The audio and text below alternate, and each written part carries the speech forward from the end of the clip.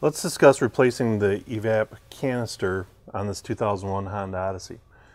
Now on this style EVAP system, we've got several other components here. We've got a bypass solenoid, we've got the pressure sensor, we've got a two-way valve here, and because this vehicle has spent its life in the rust belt, it's very difficult to remove one of the components without the other. And so we're going to go ahead and replace all the components here, but first off, let's get this skid plate down, and then we'll remove the entire assembly and break it up into individual components.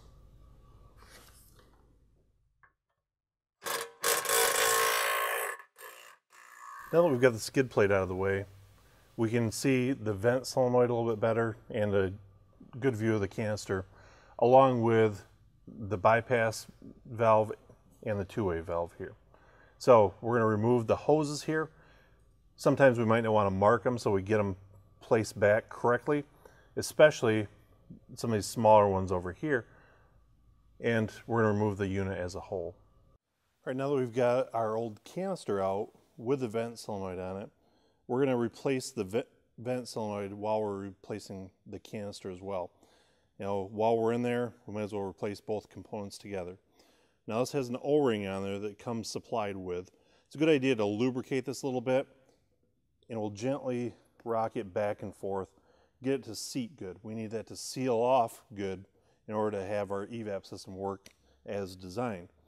So now you can see there's quite a bit of rust on this old canister, so we're going to have to do a little bit of fighting here to get these bolts out. Otherwise, we can just go ahead and replace them with two new 4mm bolts. We'll transfer our hoses over, and we'll be ready to install our new canister and vent solenoid again. While we've got our canister out, it's also a good time to look at the bypass solenoid, the two-way valve, and also the pressure sensor. So this is part of the bracketry that we've removed. Now I've already gone ahead and removed a couple of stubborn screws, and now we can slide this off the bracket. And so you can see the components here. We've got two more screws holding these components together. So we'll see if we can get those apart, but if you look closely, you'll see this is already rusted and split open and caused a little bit of a leak there as well. This is just another EVAP code waiting to happen. So while we're in here, we're going to go ahead and replace all the components as a system. It's very important to note that there's going to be a couple O-rings that come with a kit, and that's going to seal this between the two-way valve and the bypass solenoid. So when we mate these together, we need those to be sealed tightly.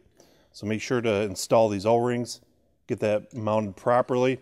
Then we'll go ahead and transfer the hoses here. We'll be ready to install it back in the vehicle.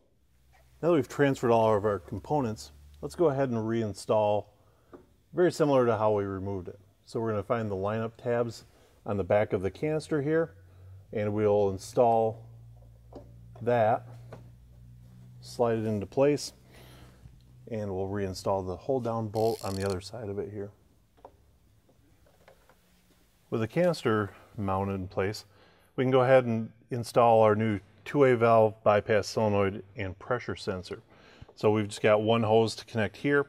We've got our other ones to connect, pretty self-explanatory, and we will make our electrical connections and then mount it back in place, making sure to use the original rubber grommets. Now that we've got everything mounted properly, got our hoses hooked up, electrical connections made, let's not forget about the skid plate here and protect our new investment. And so we're going to go ahead and install this in the same manner in which we took it off, and we should be all set. Might not be a bad idea if you have a scan tool to clear the codes and also run a self-test, make sure the EVAP system is working as it's designed.